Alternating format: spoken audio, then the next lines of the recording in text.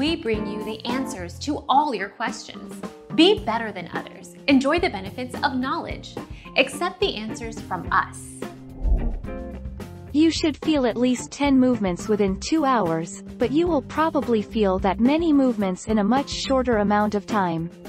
Alternately, time how long it takes your baby to make 3 movements.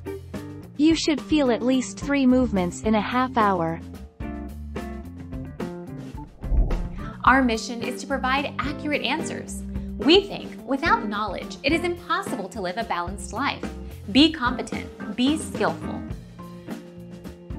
Thank you for watching. Don't forget to subscribe and hit the bell notification.